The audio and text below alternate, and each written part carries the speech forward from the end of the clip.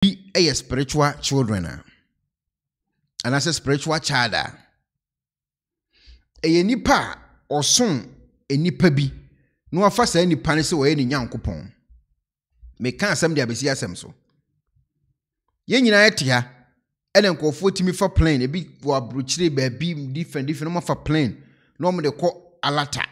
so mo kwa ko TB Joshua empanfo mebre wo Ghana saade no because o gidie se wo kɔ hɔ a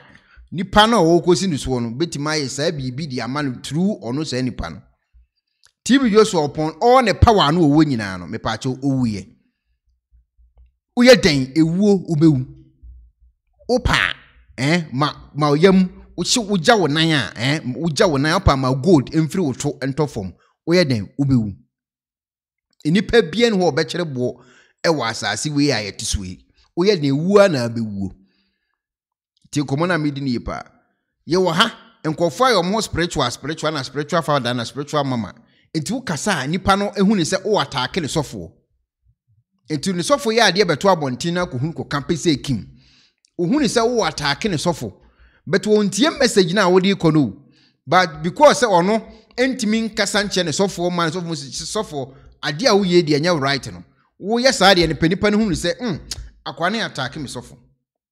yetia ana papa o desk quiz obi anim Anthony Kojo Boachi me pa chaw na busuafo we de mesrem nyese me kai mo yawo eya asem bi safo ne ko bie asem bi puno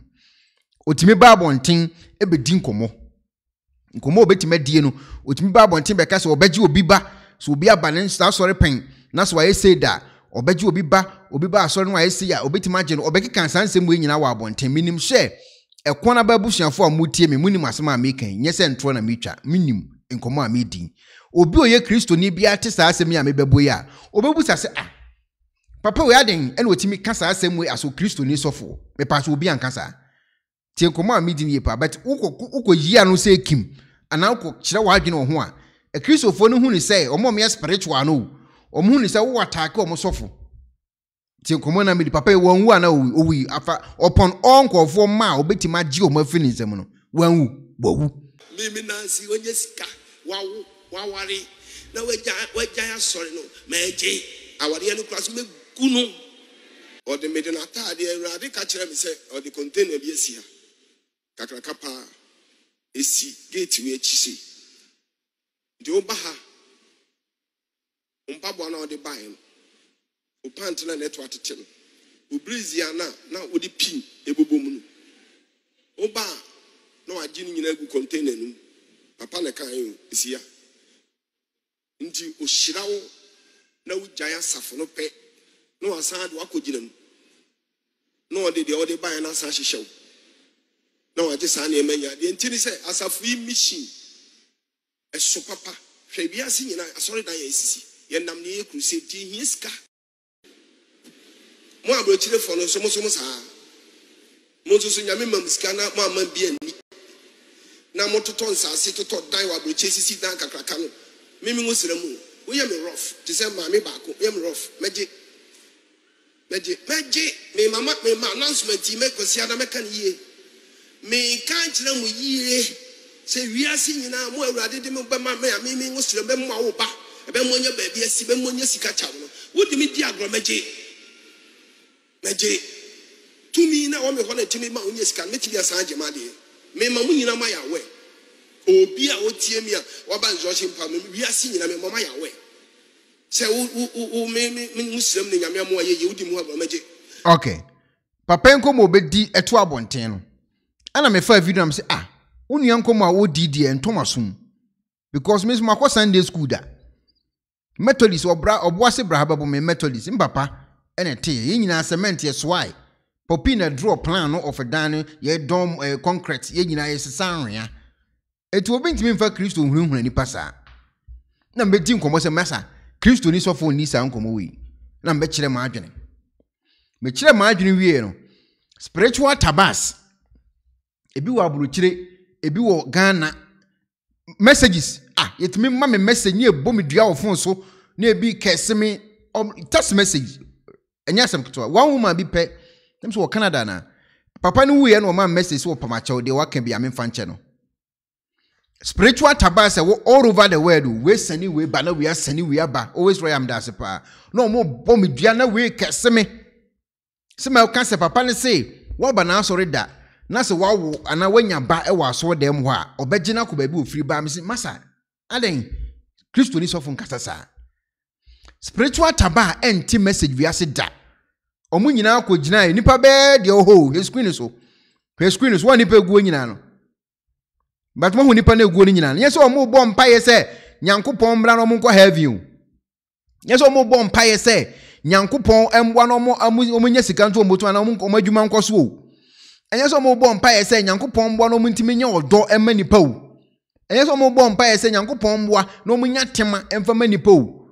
Ese omo bo mpa ye se Nyankopon entimi tutu o mana da bi o omo bo mpa ye akume nipa eguo nyina ama me busa se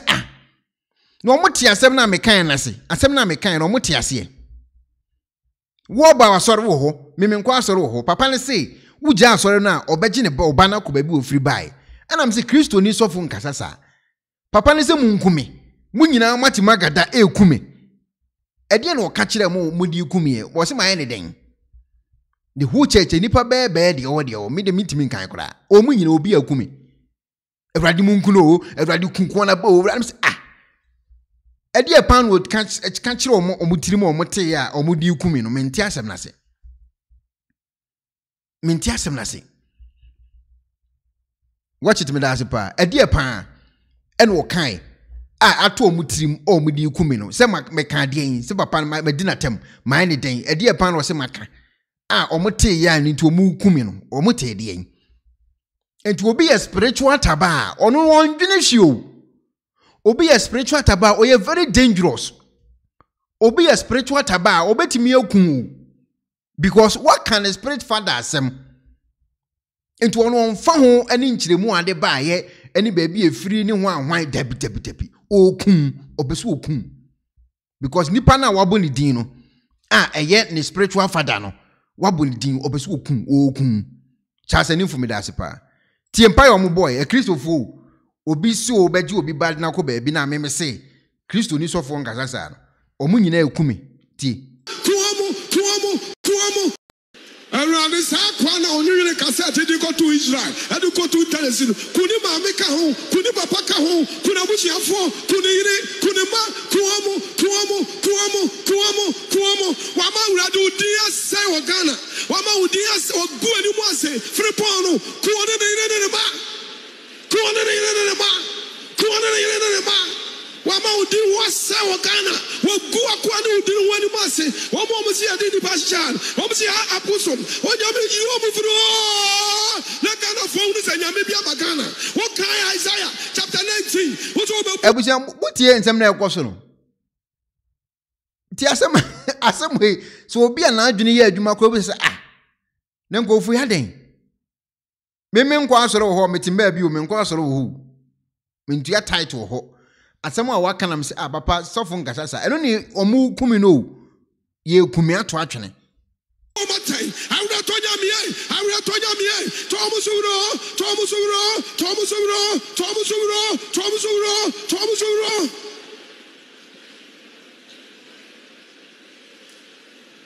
bre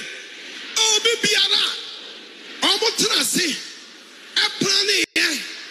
boso fu kwache opo enya sam kitwa o se o kumi kura no de nka me maame kwa de wawu dada o maame na me maame a wawu wo se akunu satan kwa papa nso o kuma kun mu maame a wawu ko se nyane na se akunu se makoka se sofo enkasasa enti obi ye spirit a no li sofo bi achi a onjine o we ni nya adwuma o onim ade asofo ne se wonka o sofo betima aka se bompa ekunu obegba kunu onim ade krokro wo ka ho asem ade pa wo ka no onim ade kro kofi asma me daspa onim ade kro wo ka ho asem oba bonten esan apafom so wo kumi awie no wo kumi na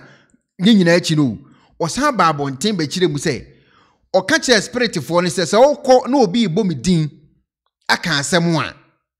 ko o chim radio na frɛ ne kesi ni pakro ofon so ampani ampa ni nuane ampa omo san fa afon frame me message na be testing no bom dua woni be fra obeya kwata obeya apache obewu uba beye sei wama order wo gina pulpit so kekewu eno ma sa order no obi ti wo ni tiri mu America Canada obi ti wo Europe wo baabi obi ti wo Ghana wo tamfon eye de papa kan pepepepepepepe ye biefo tip so radio so ye biefo la ne penu obie wo se papa so fu boachi nyankopon mu wani nifa enfira mama yan treti wo mo Ghana ha papa shonzema papa eye ahun se ye japade no Ghana nyina mama yan treti wo TV so ti asem yo de o kan no se wo de tedin obiela ni tumu a no wa kan papa mo na nimfra omo fa phone send messages afi bu government me yan mato phone atwene ye kese mu ni edi no wose maye no busa papa se papa ye waye oden kekewu nke nipa no kura ntimi musa na spiritual father say spiritual father boy na ye kokunu no waye oden no kire mu chance bia waye misei anas waye misei edi enam de na wo kumie no unnim ade kro okun ono no ye spirit o wonte de o kan o oya spirit onim asem kro nti akokuni pa kro no onim asem kro eno ane so oba bekun enti obi ye spirit tabbaa spiritual tabbaa odi asofo achi edi sankofo na chi ni ade a saa nipa no onjene die besi wona akombia no obeye because spirit na se won konkoye ti nkomoni yepa saa nipa no die besi woni tirimu bia no enye ono na ekoyo eye spirit na control papa na ebefa ne mu no ene wo kwa akoye papa no ye kokun boy no we de na ye kokun no omusa da obekun ne die ne se yesi emram bekun so for my me boachi no odini kunachi odini kunachi o ye ka ne kunasem a ye betena online a ye ka no enkofo so ma beje omusika e de afi papa no ho no ma me ne ba bontin bedidi ye ne atem se omu ye fools omu gigi sika se o yankwaji ho sika o ye fool kura obegina congregation ni mo shimma papa no ma shim ta ni kunu wuye no sa nkofo na o se wo mu shimma papa no bude se munye mo kan sa story na me san kan sa story wi ache mo kan sa story wi nyina mo kai problem yes YouTube so they will come here and collect their tithe. I will question them that their tithe that they pay it for of mommy or Reverend or Jesus. Fools.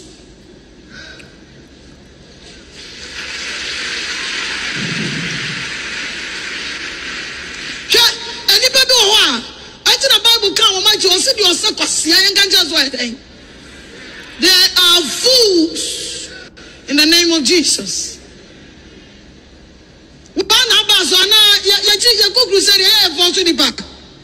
So imagine my members of my church, I can face them.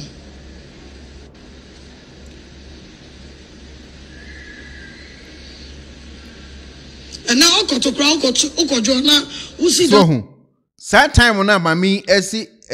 ya ejimi fo ya ejimi no na sad time na ya time ekoye ma no esne wonim se bi kwan ko tie ya asem a ka betima prepre kwan ama pressure bi ho a emba no so ena obetwi mu na mu ye fools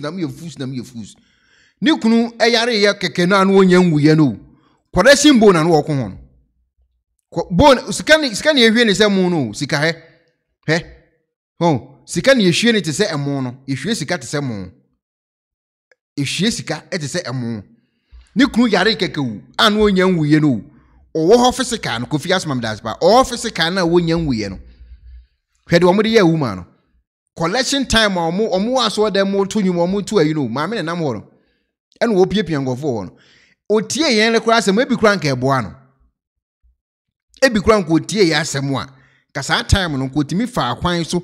ehihye ne oma yi enti obi ye spirit ne ye kana asem a wo wa abonte a wonte ase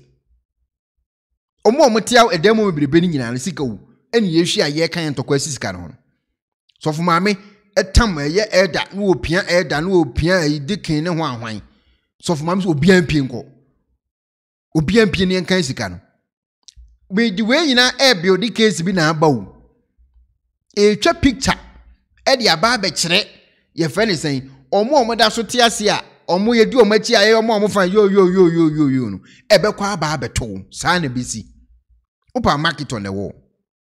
omo ti wo omo ye dededede no ebe kwa aba abeto omo saa na ebe kwa akosi maame ne bɔ na boso ne kunu ti ase onyanwu yo maame no ɔbɔ na boso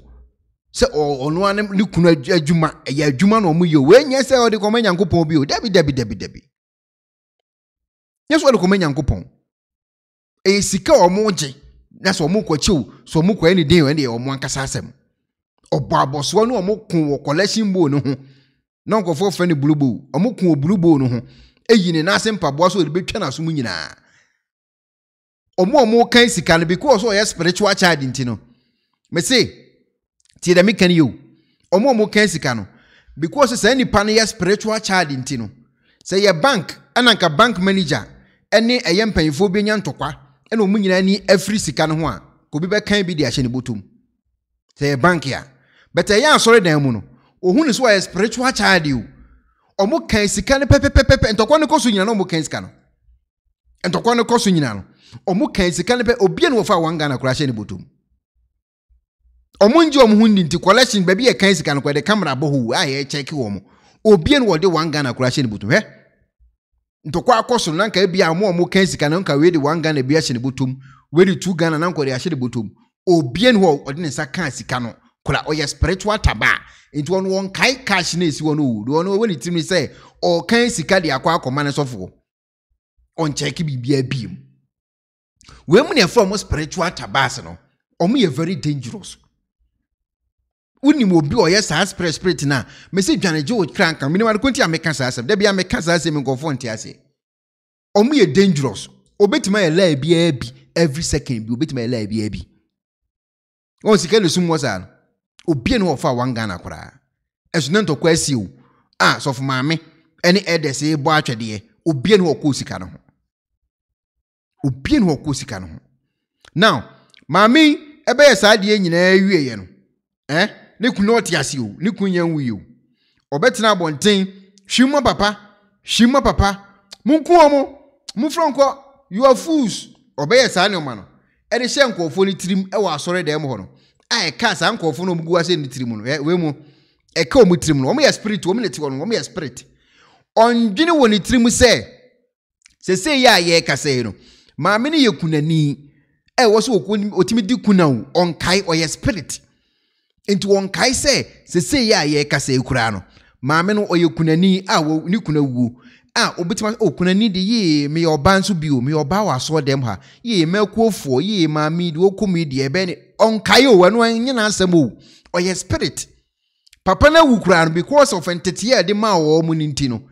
tie de to maame no maame na nkase wo no ankasa uleti de to no uleti de to maame no yo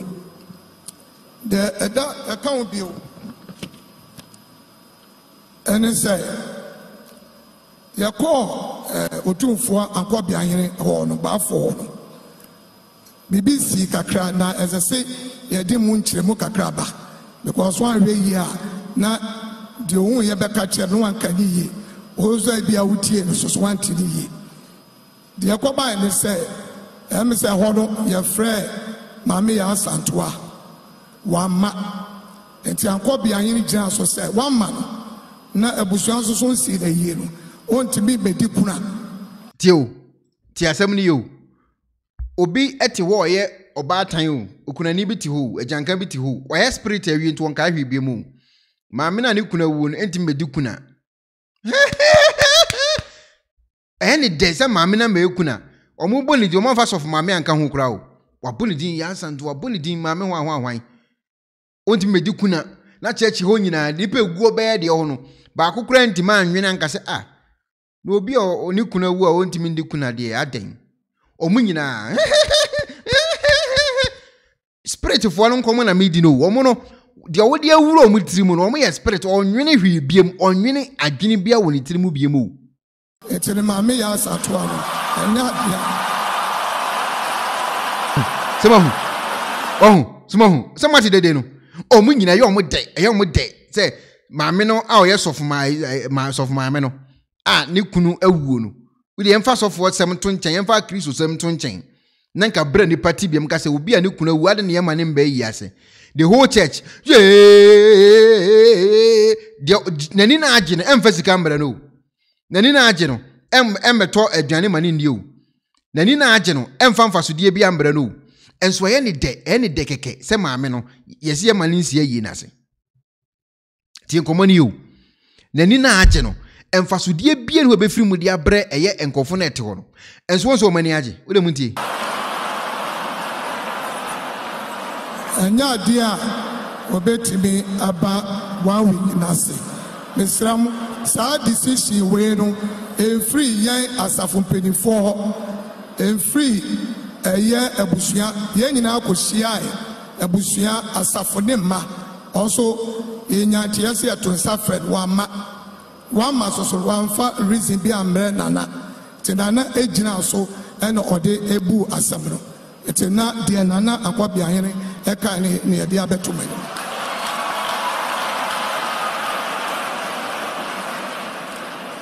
yo entino de aka bio no em say nyame ya adom na 1 week ne so a yebema maso ati okay eti sa duaba na oduaye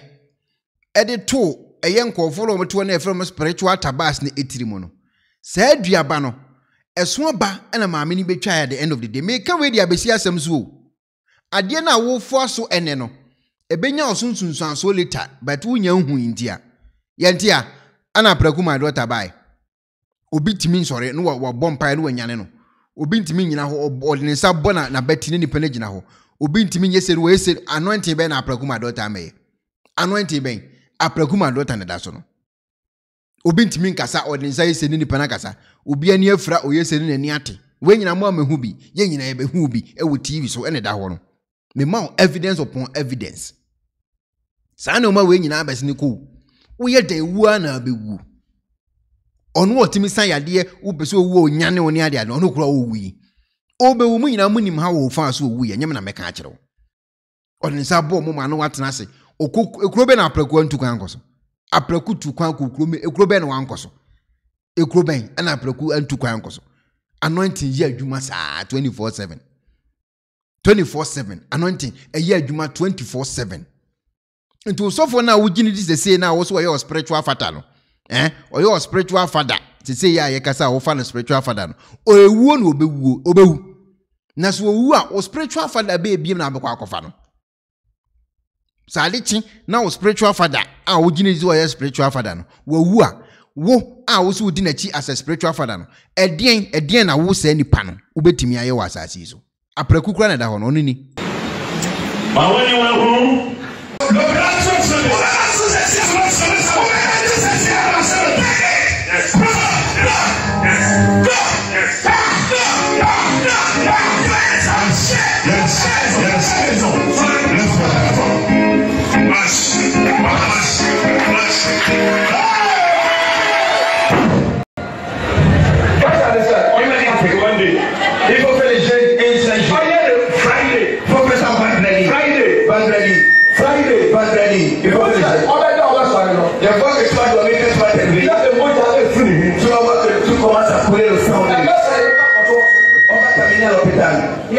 Friday, before fellowship and fundraising. Emma, tell us what happening. And one hour of happening. You are free.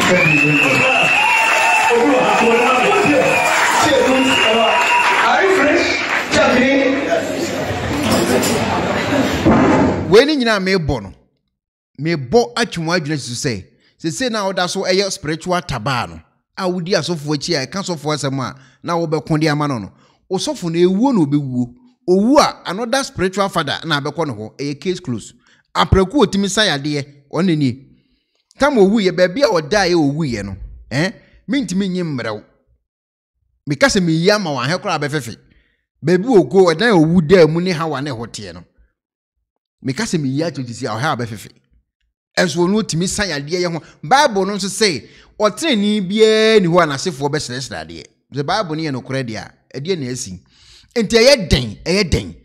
so sofo a wogini di sese ya ye kan asem a wadwa no eye wuo no obewu eye di obewu tie sister no twa video tie asem o kan nja Ninja de me fatu apreku my daughter apreku nie. Me do ya na bo. O babo no. Esa bo mani fo Abua apreku my daughter unie.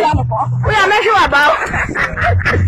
Me cha me do be ko social media obi abe hu apreku my daughter. Yebe me obi abe hu wa wie ya apreku my daughter nie. Apreku my daughter wo pa unie. Wona wa buru nsa no pense. Nti se ni awo ye nyina awadi ni sika so be bompa ya ma me da wa mo pa. Eni nie. Apreku my daughter wo fi we ya ti wo ya me se me hu fi. Apreku my daughter. Mama mi piambo form. Ada chukwa wachi. Chukwa wachi kwa ma ntwa. Apreku my daughter nti wa wie ye nie. Wan ya de won se nyankopon se wan fa ne kwan papa no so anso wo be mo wadane debu katineza. Won se nyankopon ayo. Wan apreku my daughter. Ete se o. Apreku my daughter. Wani mini me de ko ma kene de Japan. Ninja de me fatu apreku my daughter apreku nie.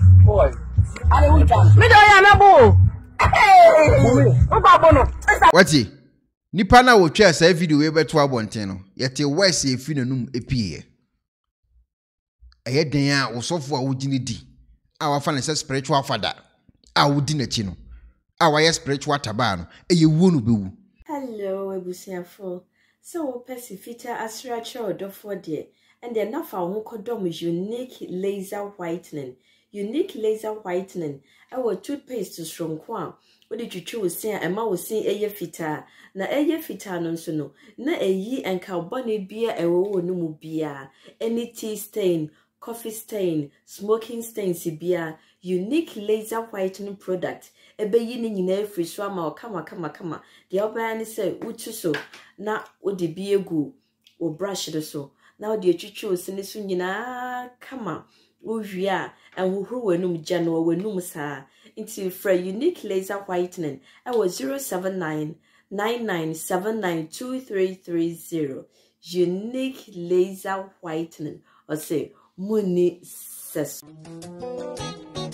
Penifo se bibi wo wiase ntine da ne atopnum na ne pabone fonti e wo se wo bambo hu hia na ne papa mu de Pro Technologies ana me kan fama wo ane Pro Technologies. We are specialized in both sales and installation of CCTV cameras. Yeton esa install CCTV cameras in the South Ghana and NASA brochure na ufi Ghana. Now person CCTV camera installation. We need Pro Technologies and then so we CCTV camera installation, electric fence, automated gate, access control, video doorbell, and intercom, and satellite TV, home theater, so upebiato, and wato, and a person install them out. Pro Technologies and our software. Na so say Fidya nyina from America brochime and this and papa na opedia man nwene na ne bo anso da form make sure you know the web brochime mu ha any a branch e wo Ghana ye ni mo bra wo bre into sika fire nsem se fanya japade ma wo Ghana wo da na ne tenese yes general construction so web brochire na peso si fi Ghana e dan plan bi peso si se wa sha se dada ana afi na peso si plan bia ye besia ma eno achi so here solar power ana bamba ho nsensem bi ade woni ye ni nsawoso ne esanso ye smart home abefo fidie bi apese hye e wo fie ana watwuma mo de ma wo woni ye ni nsawoso we are just a call away ne esanso wadan de ma han ana ofre brochire bedu Ghana na wo pay full house room ana apartment ahan for short term and long term ye be ma obiane border form na bamba ho nsem de manwene ho enna ye interior decoration so wasi fie na wie ana yesu fie na ma no ye sign decoration ye be siesie odi ana office o e dia ma eno agi so tom fidie bi na wo hoku ya faso install ana ne settings ye be ye e dia ma e wo Ghana wo be hu yen wo mira fra denta e di wani a che dodoa wo be hu ye e wo ahie ye ne Emalin pharmacy e na wo the same building. For information or WhatsApp 401-7570-300 and a +401-6992-254. Pro Technologies. We have the solutions for your security and home entertainment needs at affordable prices.